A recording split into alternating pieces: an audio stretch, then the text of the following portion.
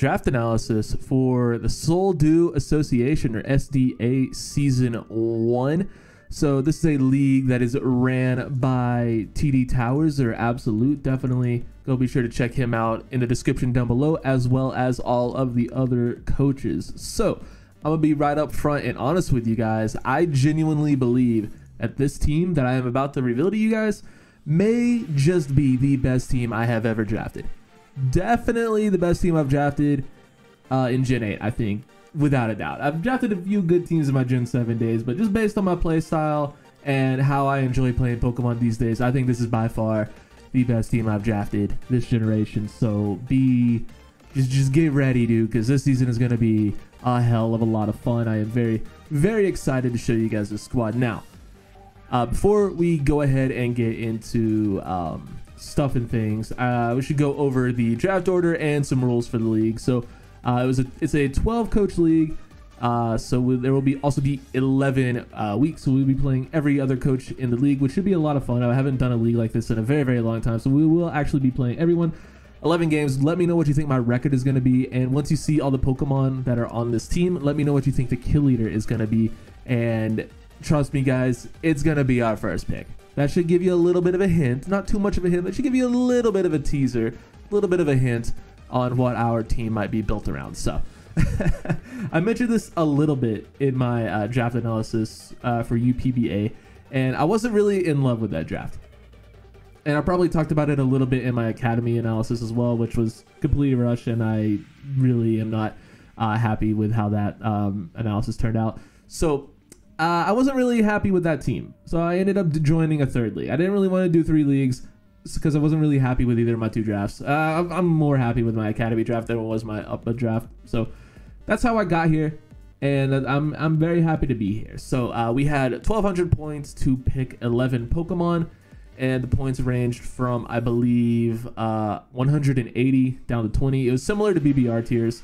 That's what the admins of the league based it off of, where the BBR tiers this past season. And we, rearranged a few things that we may or may not have disagreed with. So yeah, it's really all we got, I think. Other thing, I guess, would be draft order. I said I was going to talk about that, but I don't remember where I picked. I guess I can look because I'm literally staring at Discord. Obviously, I picked in the middle. I picked at 9 out of 12, which, come on, dude. If you're going to give me a wheel pick or like a bottom of the, order pick, at least give me like something actually in the bottom 3. 9 is just like a slap in the face because like there's 10, 11, and 12 beneath me. So it's like there's 4. It's just, I don't know, dude. I'm like 4th in the wheel again, which isn't great. Like, you give me top 3 at least. Like, what the fuck? 9 is basically middle. I might as well be 6, right? Might as well be. No. But thankfully, there was a Pokemon that I heavily, very much so, wanted to build my entire team around. And wouldn't you know, we were able to get this Pokemon with our first pick at number 9. So, without further ado, get it, Dew, because Soul Dew is so... Oh, God, I'm not like other men. Oh, Jesus, someone love me. Anyway. Anyway, with our first pick, guys, we got ourselves a fucking fish. Yeah, that's right. We drafted Dracovish round 1. I am so freaking happy to finally use this thing in a real league. I had it in a showdown league that I played 1 game in, and that was the last showdown league I ever joined, well, till this point, because someone literally wasted 40 minutes of my fucking day clicking recover every other fucking turn. Recover and protect. It was the most miserable thing ever. So I wasn't really able to actually enjoy having Dracovish on the team. So now that we're back, in a meta or a play style of culture on Wi-Fi, I can actually enjoy using Dracovish again, and I am so damn happy. Now, a lot of people will tell you Dracovish is a bad Pokemon, and then if you lose to Dracovish, you're bad. Those people are stupid. Those people are idiots. Those people have no fucking clue what they're talking about, all right? Dracovish is a very, very good Pokemon, just based on the fact that if your opponent does not have a water absorb Pokemon, you just get a fucking kill. Now, granted, you know, there are ways to play around it. You can offensively check a Dracovish, you know, much easier than you can defensively check a Dracovish. You know, that's a thing. You know, that's worth mentioning. However, I don't care, dude. I've been wanting to use Dracovish forever. Finally got to use my fucking fish. We're about to Fishy Boy Ren this entire goddamn league, and it's going to be a great time because, spoiler alert, people, not a lot of water absorb Pokemon got drafted, so this is about to be free as fuck. Alright? I'm going to be a little bit cocky. I'm going to tell you right now. If you answer anything other than Dracovish being the kill leader, you know, I asked you a few minutes ago, if you answer anything other than Dracovish, you're just wrong. Dracovish is getting like at least 6 kills. Like, that's a lot. That's a lot of kills. It's getting at least 6, okay? In 11 games, it's getting at least 6. Is that setting the bar low? Yes, and purposely so. Because, listen, dude, I'm not great at Pokemon, but Fish is great. And why think when the game does all the work for you? Why should I have to try? Why should I have to put effort into team building and to other stuff when I can just click fucking Fishy Boy Ren and just kill everything, dude? That's what we're here for. So, one of the main checks to Dracovish is the ability Water Absorb or Water Immunities. Well, people, there are exactly, and yes, I did look this up, there are exactly 17 Pokemon that get Water Immune abilities, not counting Dracovish himself, because obviously we have Dracovish, and that takes one of them off the board. There are 17 Pokemon that get Water Immunity abilities in Galar Dex. 17. Quagsire, Seismitoad, Volcanion, Araquanid, Mantine, Arctovish, Lantern, Vaporeon, Jellicent, Lapras, Maractus, Politoed, Poliwrath, Gastrodon, Cordeli, Heliolisk, Jinx, and Toxicroak. Yes, I just named all of them.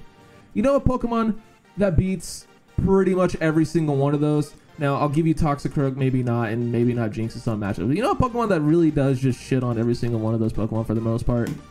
Fucking Rillaboom. We were able to get Rillaboom with our second pick, and listen, Shay had this core in UPA, and it was absolutely disgusting. It was the most difficult thing I have ever prepped for, and yeah, that's not an exaggeration. And I had to try it, man. I had to try it. So went out and got myself a Rillaboom. Now, if you've been around this channel for a minute, I've been hyping up Rillaboom for so fucking long, dude. I used it in Academy Season 3.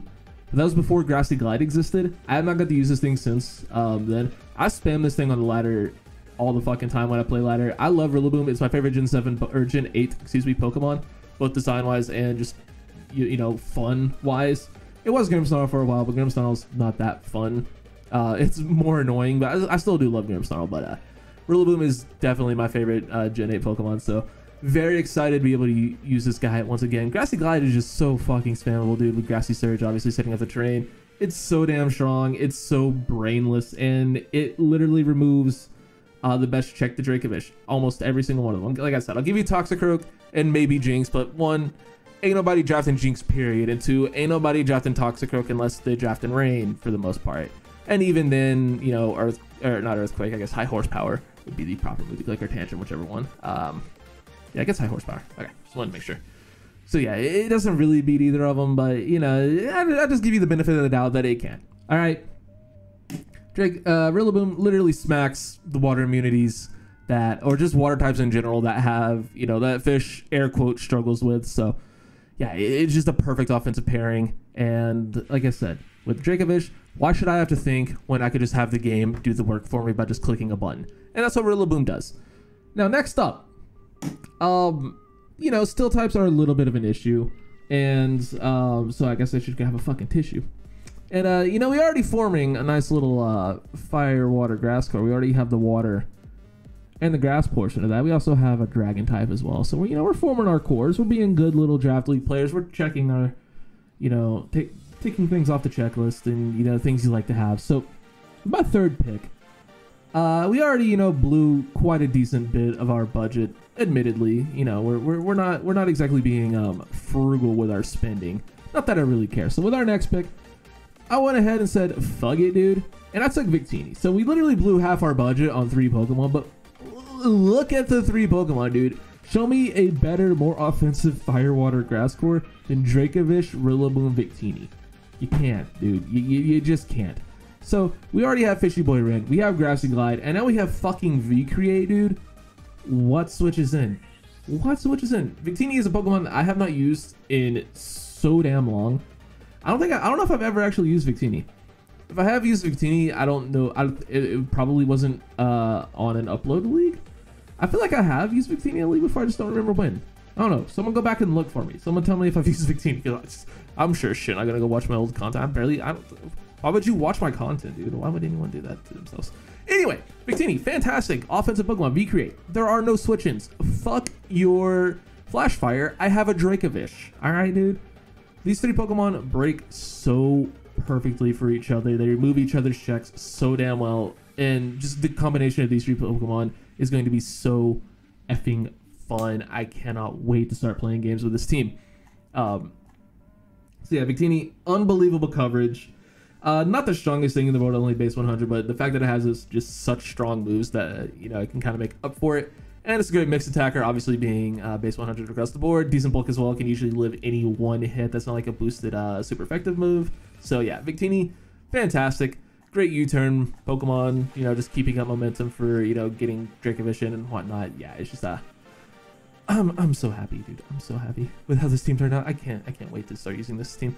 Anyway, next up, we're not the fastest team in the world. This is one thing I will go ahead and note. Like, we don't have a lot of great speed. Obviously, Victini, decent speed tier, base 100. It's okay, it's a good start. Rillaboom obviously has priority with Grassy Glide and whatnot, and 85's not a bad speed tier either. And then Dracovish has Sand Rush, so we're not a super slow team, but we could definitely use a faster Pokemon and a little bit of support for maybe we don't want to run Choice Scarf Dracovish 1 week, or maybe Rillaboom just has a really bad matchup. Maybe my opponent has 17 Sap Super users or something. Maybe we just can't bring Rillaboom, and we need to slow stuff down. So we need ourselves a Pokemon that's got a little bit of speed on it. And how about some Sticky Webs as well? So with our next pick, we went ahead and grabbed Ribombee. So yeah, we're kind of blowing through our budget early, but again, just Ribombee with this team, who the hell cares? It gives me a Fairy type, which granted, not exactly, a bulky Fairy type. It has decent Spadef, not gonna lie. 70's not awful. It's not great either. But it gives me a fantastic speed tier, base 124. It gives me one of those elite speed tiers, because if you don't have a Pokemon that's above base 115, your team sucks and it automatically loses to any team ever that has a Pokemon above base 115. You just have to have Pokemon that are faster than that, or you're bad and your team sucks. God, I cannot believe 2 years later I'm still referencing that and no one gets it, but that's okay. Anyway, Ribombee, fantastic web setter, obviously. Great Fairy type. Not great Fairy type, but it's really fun. Sets up webs and web support for the first 3. Do I need to say anymore, dude? It's Ribombee. It's a good Fairy type. Quiver Dance is fun. Stun Spore's annoying as shit. U-turn, again, for momentum. Can Aromatherapy if I needed to. Bruh. I don't really feel like I need to explain why this is such a good pick, but yeah, there you go. So, at this point, I realized that I only have 500 points left for 7 Pokemon, so I should probably start looking for some value in some lower tiers. So I went ahead and I, scoured the market for something that might be good value, a solid solid pick for not a lot, trying to crunch my budget, what's the term? Balance your checkbook or whatever. I don't fucking know. I don't do money. Anyway, with our next pick, I got 60-point Alolan Persian, which I thought was an absolute steal.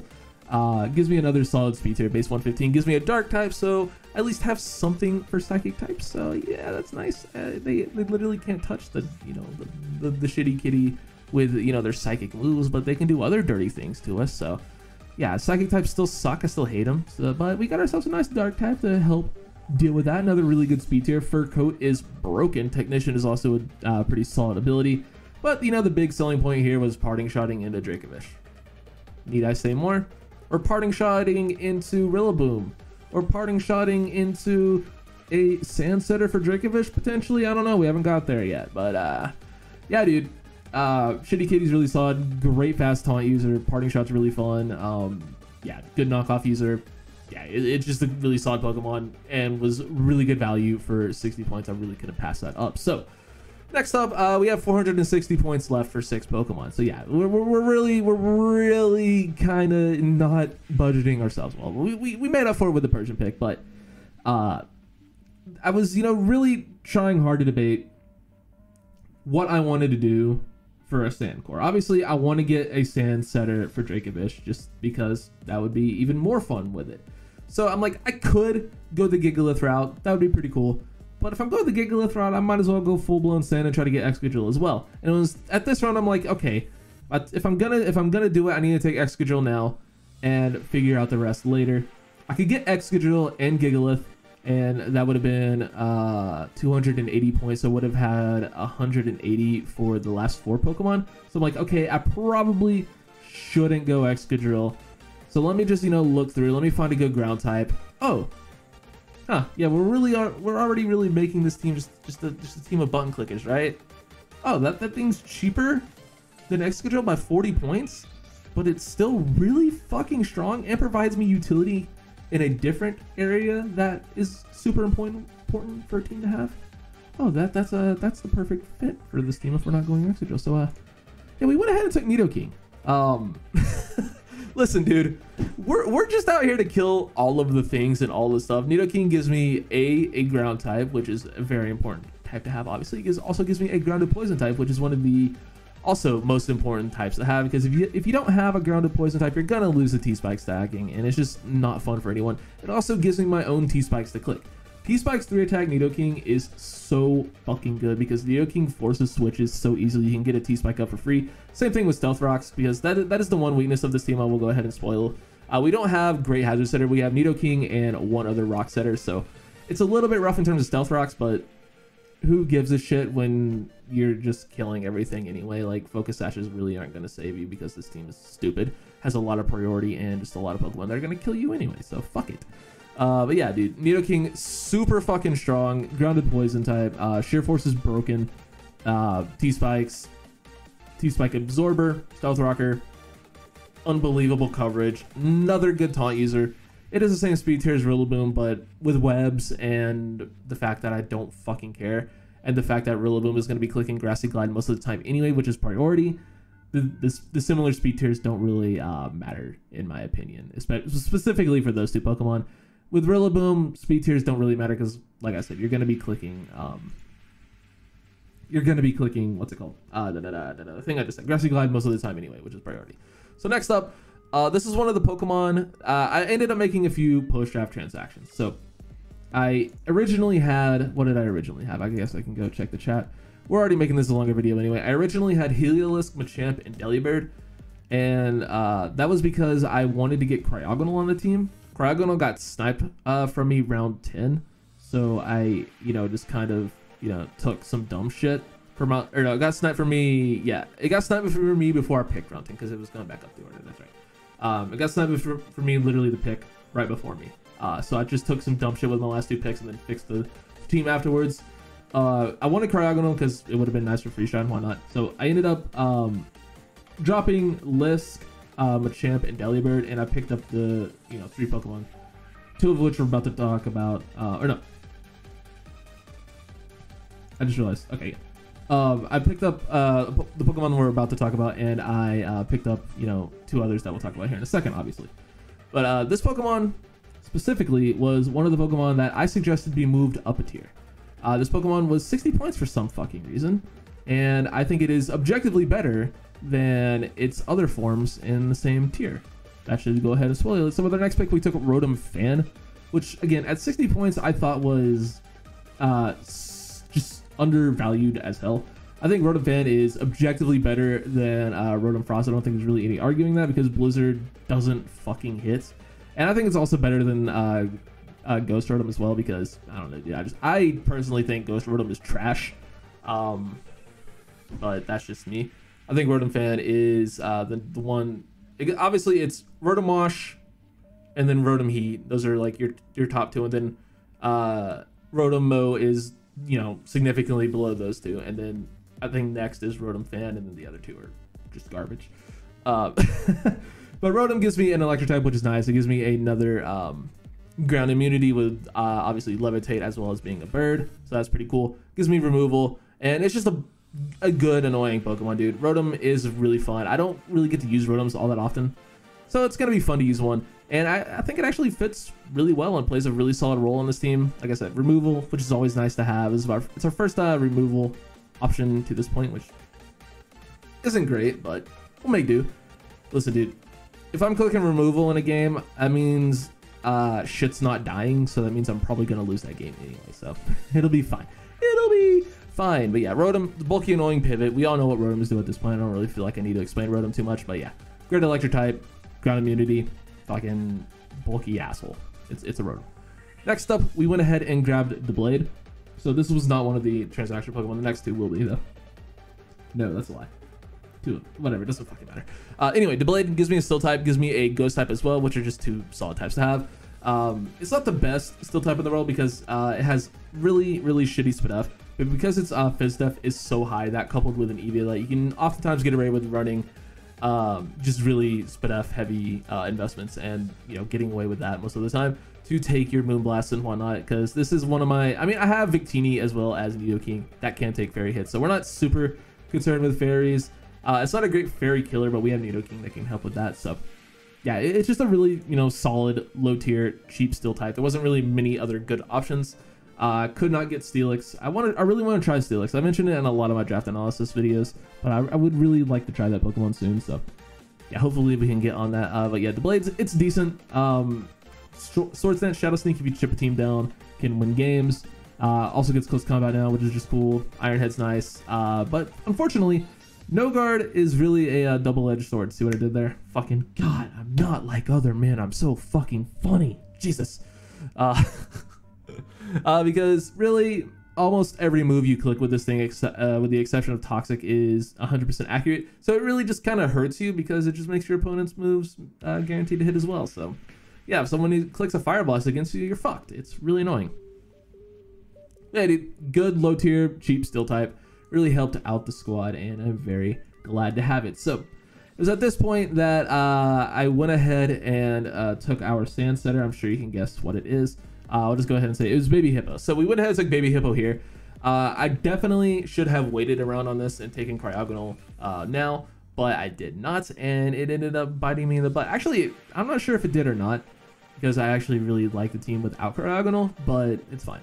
Because it means we wouldn't have gotten our next Pokemon. But yeah, Baby Hippo is really nice. I took it around early because there was another team who has Dracozolt that was making jokes about not letting me get sand, so I didn't want to risk it, even though they already had their Sand Setter. I didn't want to risk it, man.